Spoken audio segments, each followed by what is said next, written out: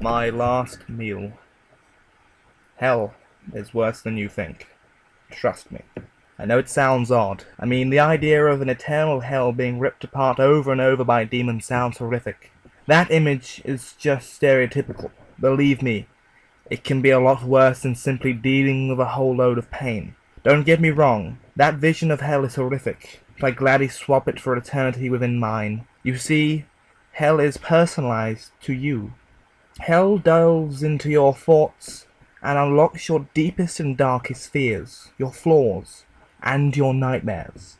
It turns these into reality, the most horrific and twisted kind of reality you could imagine. You will relive this reality over and over and over. I'm going to describe my own version of hell to you, seen as though I cannot know for sure what others have experienced. Throughout my life I was a criminal. I have robbed many banks in my time. I have even murdered a few people in the process. Not that I wanted to, they simply got in the way. There was something about stealing that gave me a burst of adrenaline. This adrenaline felt good. It made me feel alive. Unstoppable almost. Even as a child I had the vague memories of stealing sweets from my local convenience store, pocketing them and quickly sneaking out, smiling to myself. Back then I was never detected. In my adulthood as well, I managed to slip away from the police many times. My luck ran out at the age of 45. I was caught and arrested, in prison for 20 years.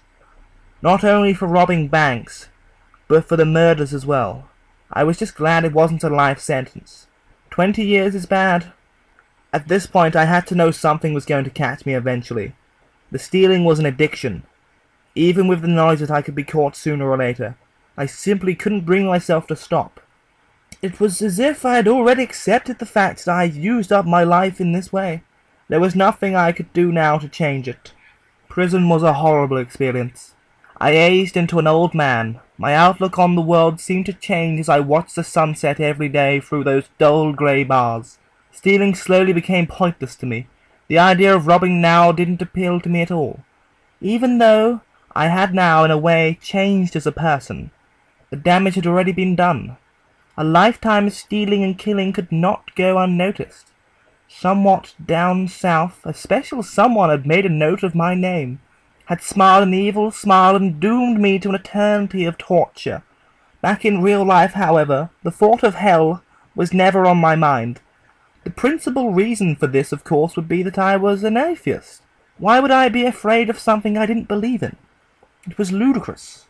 Anyway, the story continues when I was finally released from prison. I had never attained a wife during my life. I had a couple of girlfriends as a young man, but I suppose a criminal lifestyle didn't appeal to many women. I died an old man in a rocking chair alone by the fire. So that was my life, my quick, pointless life. After being here for an eternity, any life becomes meaningless eventually. I've been here so long I'm surprised I can still remember it. Perhaps I'm being forced to recall it every day. An extra little torment on top of the torture, knowing that I am now powerless to change my mistakes. Now, however, my life has become almost non-existent. A brief flash in my memories. I'll always feel the regret, though. The overwhelming feeling of regret that consumes my mind. Wishing with all my being that I could have been a better man. But there's no going back now. Something I haven't mentioned yet is I'm a vegetarian. A vegetarian. It sounds odd, doesn't it? When you think about it. This hard, murdering bank robber disliked eating meat. Disliked hurting animals. This is what my personalized hell endorsed. This is the weakness that it plucks out of my head when I entered hell. It used my vegetarian nature as my personal torture device. Something to torment me for an eternity. So I will now describe exactly what happened when I closed my eyes for that final time. Exactly what happened when I lay back in my rocking chair by the fire, and as a used-up old man closed my eyes forever. I awoke, opened my eyes, breathed in the air. The first thing I noticed was that I felt healthier than I had been in years. I felt like a young man again, with new vigor and energy. Sure enough, as I looked down and examined my hands, I noticed that my wrinkles, arthritis, everything had simply gone. At first I'd been overjoyed, yelping with happiness, punching the air. I believed I was in heaven. I felt better than I had in years, overwhelmed with a feeling of happiness. This temporary feeling was subsided slightly when I realized where I was standing. I was in a room, a dark room with bluish walls. The floor and ceiling bore the same characteristics. Dark cracked brick which lacked windows, doors, anything. There weren't any lights either, which caught me as odd, as seemed as though I could see quite easily, despite being confined to such a sheltered room. "Hello?" I asked out loud. It was then that I noticed a deafening silence, a concrete quiet that made my ears ring. After a while I began to feel ill, started contemplating all of the possible places I could be. Was this heaven? Was this a temporary holding place? Was this hell? I tried to keep myself occupied, feeling along the walls, looking for any sign of a way out. Doing nothing in an empty room would have soon driven me to insanity. "Meal one!" A voice rang out, making me jump. It was a low, monotonous voice of a man. It echoed around the empty room. "Hello?" I said in response, hoping that perhaps someone had come to collect me, hoping that someone had perhaps arrived to take me away from this catastrophic place. I was wrong, however, for no one appeared. The door didn't open. No angel came with a smile to greet me. Instead, a metal platter appeared in the middle of the room. On it, a piece of cooked meat. A sickness settled in my stomach as I crept over to the plate. It looked like lamb. It was at this point that I hoped I was dreaming, hoped that I was still an old man in my rocking chair, that I perhaps simply drifted off to sleep by the fire and was having some sort of vivid nightmare. A very, very vivid nightmare. I don't eat meat," I whimpered. I was a vegetarian after all. The idea of eating meat was disgusting. Not only the fact that it came from an animal, but also the taste. There was something about it that had just never appealed to me. Something about the idea that an animal was killed to provide me with the meal. That I was chewing on its insides, its muscle. Muscle that was perhaps used by the animal several weeks earlier to potter around a field chewing on grass. Without warning, I suddenly fell to my hands and knees in front of the plate. This shocked me. It felt like I'd almost lost control of my body, and as if something was driving me. So, unable to stop, my hands reached forward and I plucked the lamb off the plate. I tried desperately to resist, but my hands stuck the meat into my mouth. My mouth started chewing as if by itself. I choked several times, reeling from the taste I had always been disgusted by. My throat swallowed the dry lamb and I coughed several times, choking on its dry texture. After it was gone, my body was released from control and I fell backwards onto the cold ground. The platter that held the meat seemed to melt away into the deep cracks of the floor, trickling away like water. "What is this?" I shouted. My protest was met with 2 words from the deep-voiced man. "Meal 2. I watched the ground in front of me with hushed trepidation. What would appear there? More meat. No, it was worse. After several moments, a small bird appeared. A small robin, with closer inspection. It flapped its wings but remained standing, looking at me with its black, beady eyes. "No!" I screamed. I stood up and ran to one wall, pressing my back against it. "No, this can't be happening!" The small robin simply stared at me, making no effort to fly away. For a fleeting moment, the little bird seemed to look malicious, evil almost, as if the bird was in on all of this nightmare, knowing what was happening to me. It took me a while to realize that my body was now moving on its own again. I had pulled myself away from the wall and was now taking footsteps towards the bird. I squinted my eyes shut, hoping to somehow wake up, hoping that this was indeed just a horrifically vivid dream. My eyes, however, were suddenly wrenched open, again by some invisible force. I had no control, and I couldn't do anything to stop what happened next. My hands reached forward and picked the robin up. It struggled in my hand, flapped its wings frantically. Unable to stop, my hands slowly moved towards my mouth. The head of the robin slipped between my teeth. I could feel its beak tapping against them, pecking my gums. Without warning, my jaw clenched shut with supernatural force, and the little bird was killed instantly, its neck broken. The blood from its neck oozed into my mouth, the copper taste covering my tongue. I gagged several times, and then my hand proceeded to force the rest of the bird into my mouth, causing me to choke.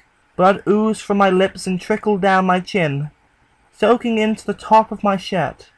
Chewing through the feathers was tough. They became stuck between my teeth. When my throat had swallowed the robin, the control was released from me, yet again. I collapsed to the ground, moaning. It was at this point I began crying, sobbing loudly, a grown man reduced to tears. I retched a couple of times and vomited on the ground, coughed, choked. I was a mess, and that was only meal 2. Meal 3!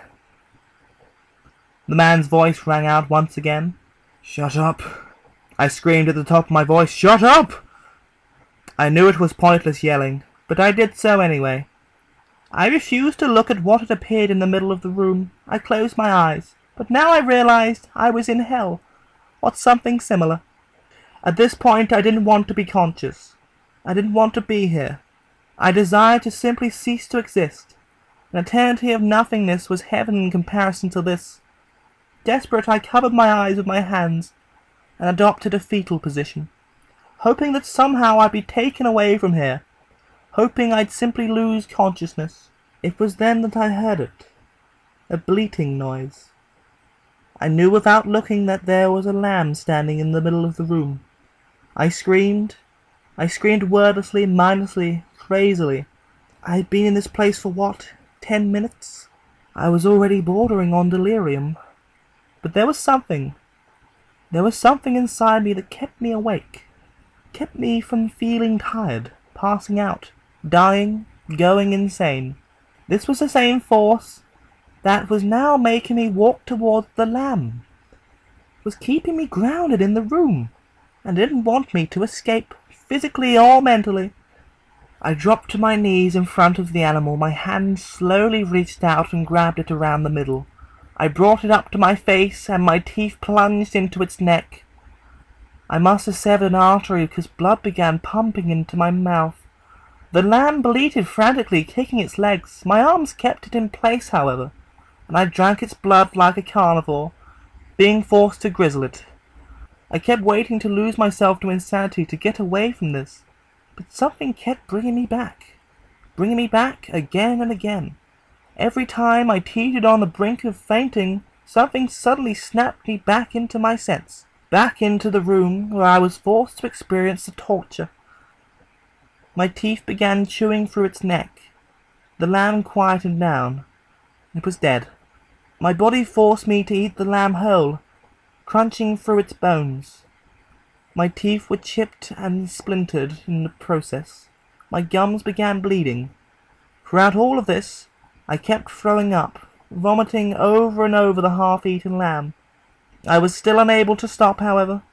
I simply began eating the vomit-drenched carcass, and this in turn made me vomit even more. Throughout this ordeal, I had been crying the entire time, sobbing. By the time I was finished and released from the control, I slumped backwards onto the floor, moaning like an animal, moaning in pain, in pure misery. I was covered in blood and bits of bone. Some entrails covered the ground. The stench was horrible, making me gag. I dragged myself away from the pool of blood to one side of the room and leaned my back against the wall. "I'm sorry," I cried. "I'm sorry." I hoped that somehow my sins would be forgiven due to my sudden apology. That somehow whatever was holding me would become compassionate and free me from this nightmare. In all my time here, however, nothing I've ever uttered has been met with any sort of sympathy. The response to my pleas has always consisted of 2 words.